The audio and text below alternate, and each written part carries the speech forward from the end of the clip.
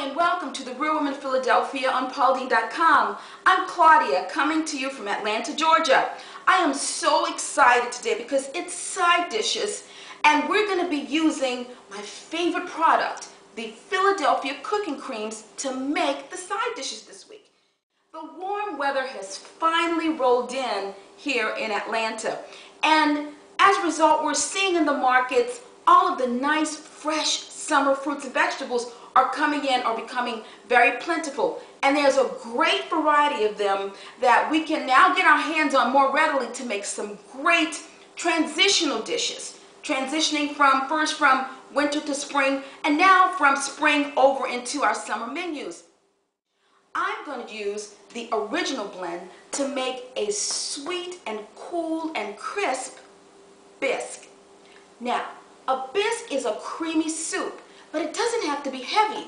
And by using this original Philadelphia cooking cream, it's going to cut down my need to make a bechamel or any other type of cream that you need to make a bisque, because a cream is the basis for a bisque. Now, when you first hear the name of what I'm going to make, it might sound a little strange, but I promise you, when I blend these two fruits together with this original cooking cream and two other ingredients, it comes together to make a wonderful creamy bisque that is sweet and savory at the same time. What are these two ingredients?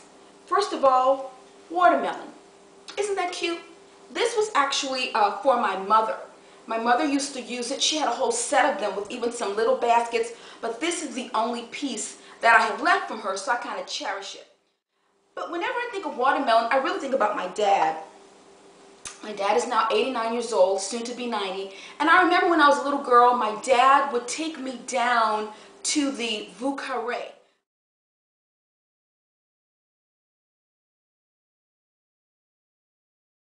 We lived in uptown New Orleans, right on the streetcar line. And I remember every Saturday morning, and he never missed it, we would walk down to the streetcar line, board the streetcar, and we would take it down to Canal Street, which is the main street that runs through New Orleans. And then we would get off and we would walk down to the Vieux Carre, where there was this huge French market. They had watermelons, every type of fresh fruit or vegetable that you could readily imagine. My dad had a special method of picking watermelons. I remember standing there as he would carefully put his ear down to them like this, and he would pluck on them. And I'm not sure what he was listening for, but I know he would always say, "Shh, be quiet now so I can hear." And I would stand there, wide-eyed and in amazement, thinking that my dad had some kind of special power for picking a watermelon. And maybe he did, because he always chose the juiciest, most succulent, ripened melon. And so after he would do that, he would ask the vendor to take a plug out of it, and he would bite it. And then he would hand it down to me to give me a bite. And then he would take the watermelon, put it up on his shoulder, and catch me by the other hand. And I remember skipping along, with the thought, relishing the thought of getting back home to our uptown home so that we could sit out on the gallery and enjoy this wonderful watermelon that my dad had just handpicked. And that just might explain why the watermelon is one of my favorite fruits of all time. Next on the list for me is cucumbers. I love cucumbers, and they remind me fondly of my mother for two reasons. Number one, she made the best cucumber onion salad with a sweet vinaigrette that contained what she called her secret ingredient. Well, her secret ingredient was cane syrup instead of sugar. And it was wonderful on the cucumbers when they were combined with those onions. The second thing that my mom used to do with cucumbers is she used to use them for medicinal purposes. Slice them, soak them in rubbing alcohol, and place them on her joints when she would be aching. And she said that it would relieve the soreness of her joints whenever she was in pain. In order to make our bisque, we first are going to have to peel and dice our cucumbers, and also to dice up our watermelon, so that it's going to be real easy when we go to incorporate into the bisque. I'm just going to use a regular vegetable peeler, and I'm going to start just peeling our cucumber. Go ahead and give your cucumber some cross sections, and then you just give it a nice smooth run through. Now we're ready to do our watermelon in much of the same way.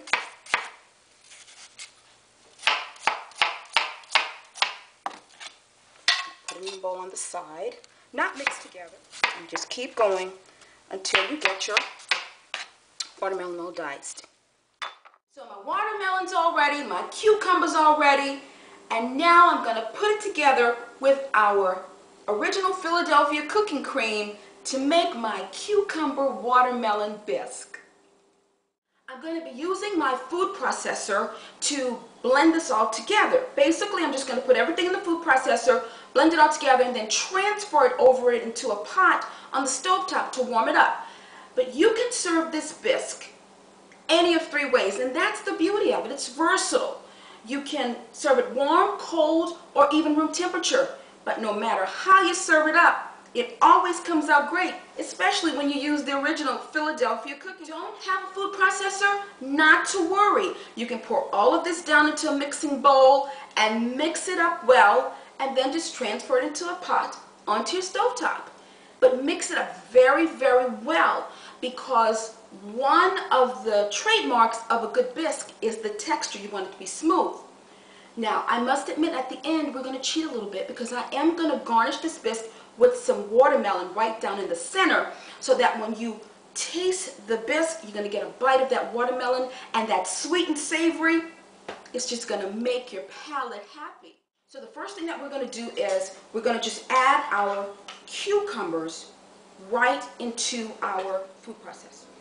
And we're also going to add just a few pieces of our watermelon right down in there, followed by our heavy cream. Pour it right in. This is so easy. You just want to get them all down in there so that we can mix them up. I'm going to add our Kraft Cucumber Ranch salad dressing, our dill,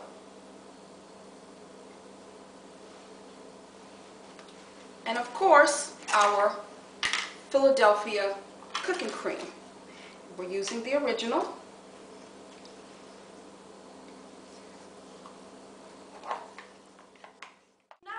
Ingredients have been placed into the food processor. Remember, if you don't have one, just use a regular mixer mixing bowl, but make sure you mix it up well so that your bisque is nice and creamy. So I'm just going to go ahead and give everything a quick stir and make sure that it's all blended down in here. And then I'm going to go ahead and pulse it, transfer it over into my little pan here on the stovetop, warm it up, and we'll be ready to eat.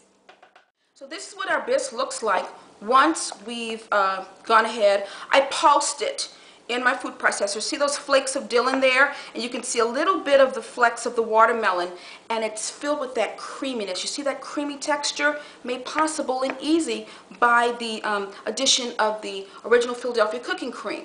So now I'm just going to take our bisque and I'm just going to ladle it into our saucepan.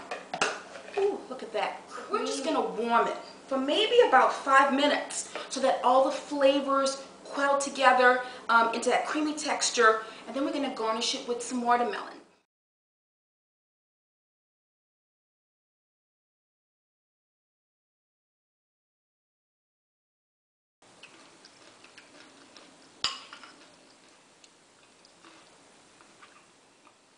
Talk about good, y'all.